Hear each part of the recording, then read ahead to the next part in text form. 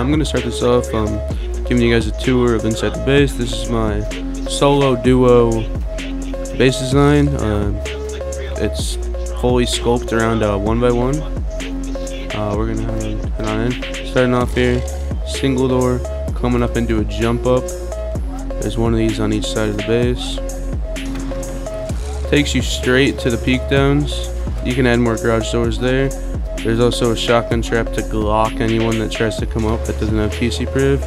You have an auto turret watching over the peak downs in case you're getting raided and people get into the peak downs.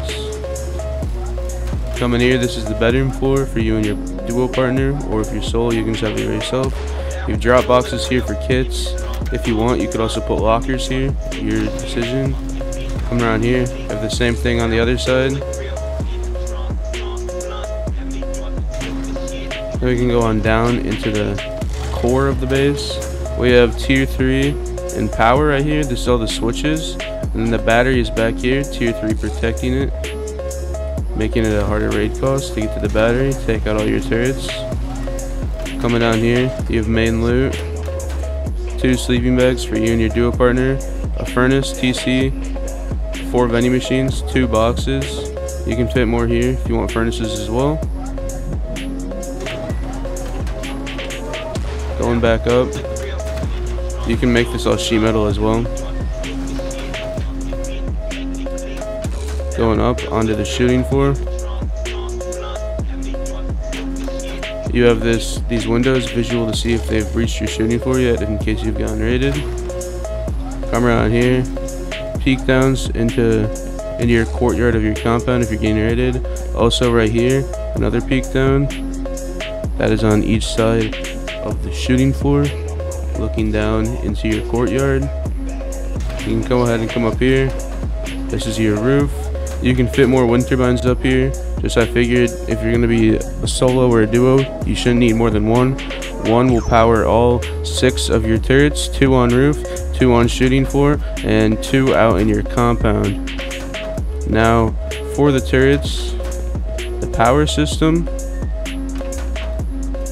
I have a smart switch hooked up to a splitter, hooked up to 3 electrical branches. When you go to configure, make sure the electrical branch says 10. That way it will give each turret enough power to run. Now starting this off, we're just going to start out with a square foundation, branched off with the triangle one on each side. Then you're going to cram TC back on the wall as far as you can get it. That way we can fit a furnace in there as well. And then you're going to place a window, make sure you have a roof on that. Going to put door frames on each side of these triangles, that way you can fit the vending machines in them. Make sure you place them going this way. Disable the broadcast on them, that way your base is not being displayed on the map. Port triangle, roof, 2 windows. Make sure you flip them around so they can't be soft side picked into. Then you're going to make the jump up with a ladder hatch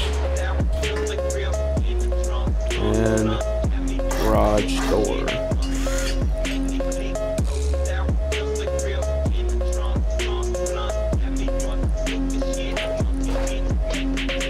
Now that we're on this part of the base, we can place the boxes. I'm going to place one in that corner, one right there, and then we can cram you and your duo's bags in here. This will be the main loot room. You can also, if wanted, for a little bit more storage, put small boxes around here, just in case you get any bit more storage. I would not recommend making this a starter, just because there's not a lot of room starting out. It's mainly just as a main base. I would maybe suggest starting out in a 2x1 or 2x2. But now we're gonna work on going up. You take it and then place walls going along like this. put a triangle frame for ladder hatch right there, like shown. Put your ladder hatch and then 2 garage doors down there. Now here is going to be your power area.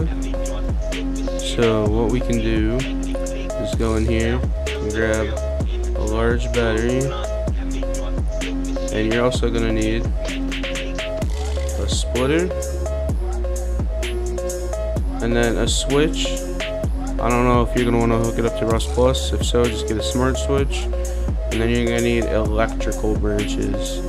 I'm sure if you know how to do power yourself, you don't need this part. But for the newbies out there that don't know how to do power, I'm just going to quickly show you how to wire this up. Get a wiring tool. So the large battery can go right here in this little nook. Then in this room, you're gonna have splitter, your smart switch, and we're gonna power our smart switch into the splitter, and then the smart switch power we'll get from the large battery, which will be powered by a wind turbine on the roof. Here we're gonna put 3 electrical branches. Make sure you click configure on each and set each to 10.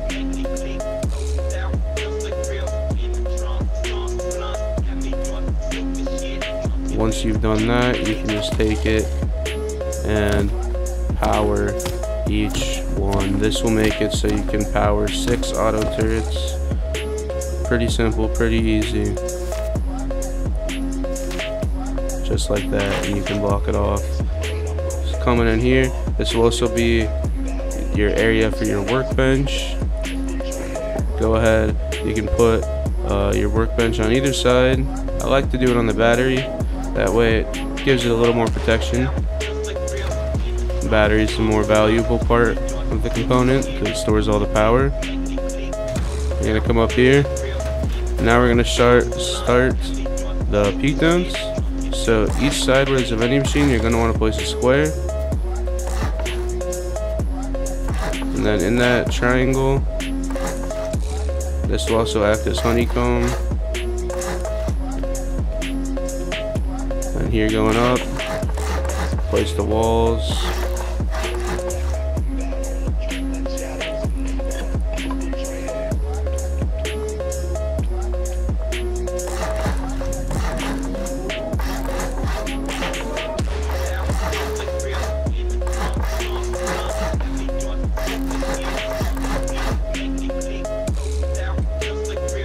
And then you're going to come back up here.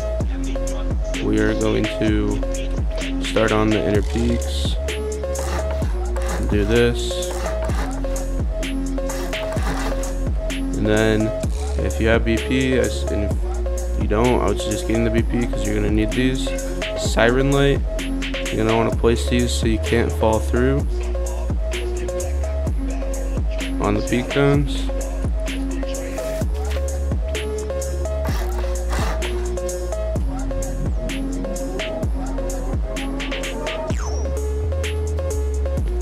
Just place those on all 4 sides.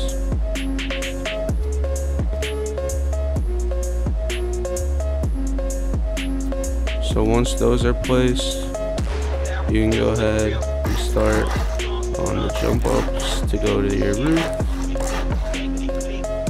It's gonna look like this. You can have a ladder hatch here actually, make it easier for climbing up there, make it more accessible. Now here, we're gonna put a door frame here, and a door frame here. This will be your entrance and exit to the base. We're gonna come place walls. Do not place walls right here on these 2 sides because it's gonna be the jump up to get up to here.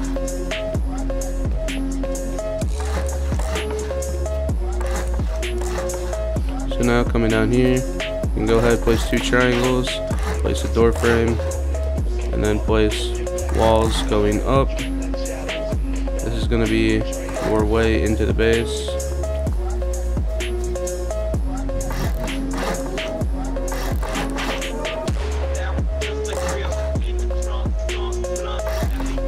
So coming in here, you're just gonna do simple half floor jump ups.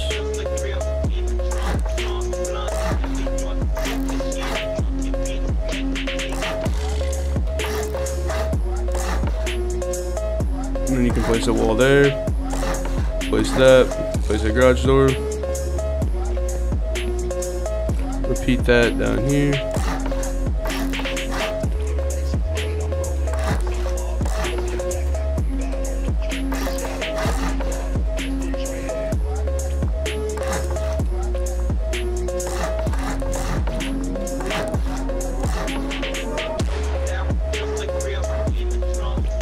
Now you can go ahead and fill in these areas.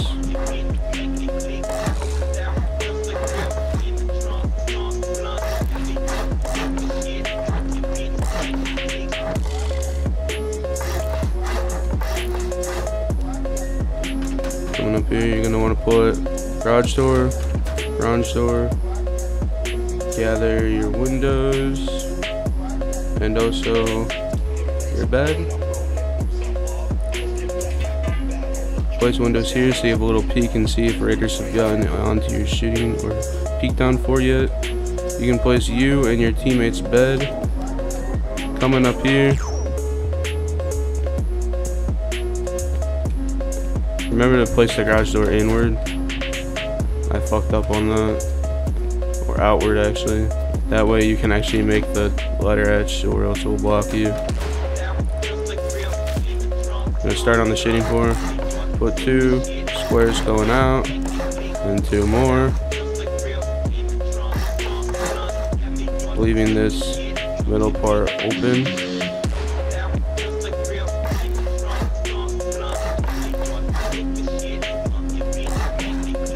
Then you're gonna go ahead and place windows all around.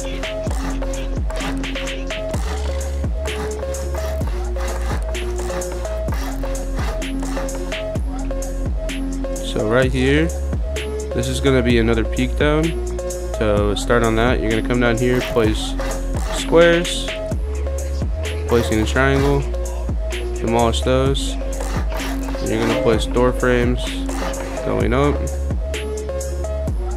Coming up here, we're going to be able to place a wall here, half wall here, and then 2 windows. That will create a nice little peek down to look into your courtyard if you're getting raided. You can repeat that on the other side.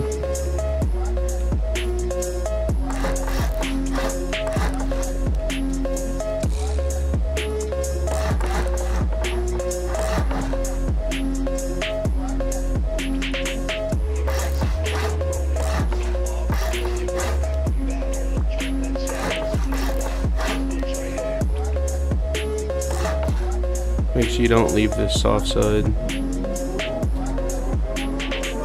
And then we're going to place the door frames for your peek downs.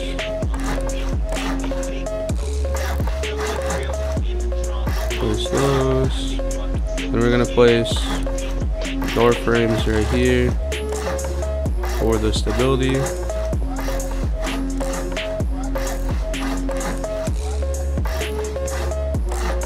Once you've done that, you can go ahead and fill in all the roofs right here.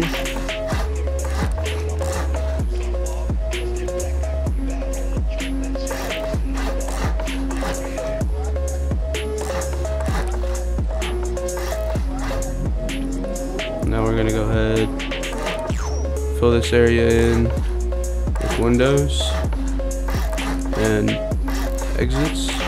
So we can peek in if raiders have gotten control of shooting floor. You can see from right here. Also, you can exit onto the shooting floor.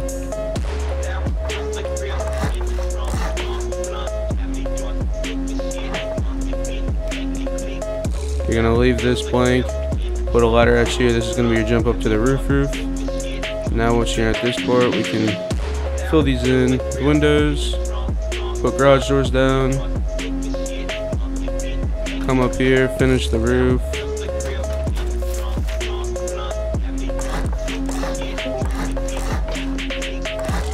One up here. We can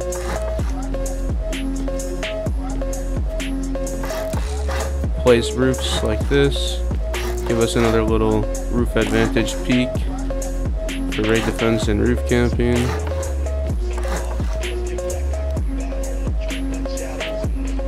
Sometimes these can be a pain to place.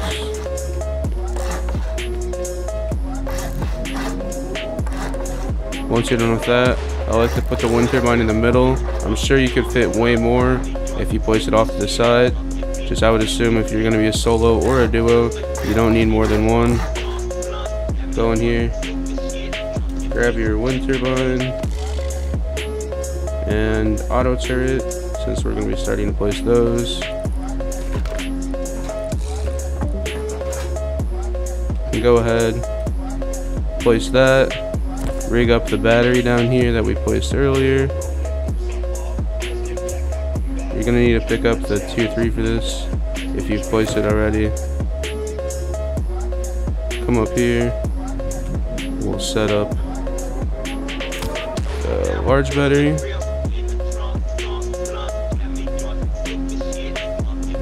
We can go ahead and place our workbench back. Then with this, we'll put a turret here and a turret here. These will be watching our peak down floor. And we'll put a turret here and a turret here watching our roof. And then these two turrets can go in your compound or whatever you're building, your courtyard for your base. You can hook them all up to these. You have to flip on the switch first. I'm stupid, but that will power each one. If you look at each electrical branch up to all those. Then to finish off the base, once you're done putting all the doors and windows and braziers on the roof, we can come over here and put down some honeycomb, just strengthening the skinnier part of the base, since it doesn't have a lot of strength to it and it's a weaker part of the base, cheaper raid cost.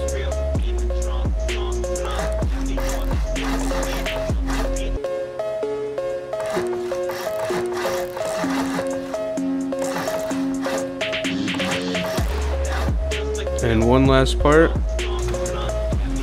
this is kind of optional or not. I like to put shotgun traps right here on the jump up. If you're getting raided from the jump up, or just get door camps, this will prevent people from going deep on you, like shown. You can also put shotgun traps like right here, watching the ladder hatch if people are going deep from the roof. So there you have it. This is it. You can put your embrasures and doors on there like this.